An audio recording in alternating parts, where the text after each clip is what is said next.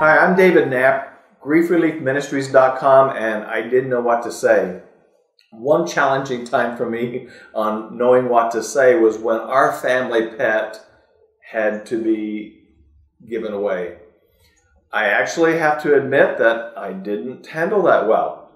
When my daughter wanted to cry over the event, I actually stifled her tears a little bit. And looking back now, it's one of those, oh, I didn't know what to say, and what I did say wasn't a good thing.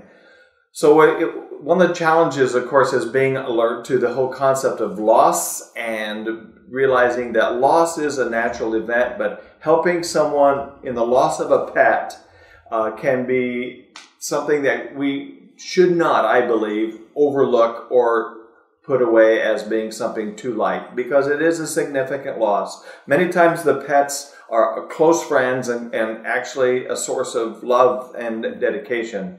So dealing with helping someone deal with loss, particularly that of losing a pet, instead of being in the category of I didn't know what to say, it's possible for you to have some knowledge and information.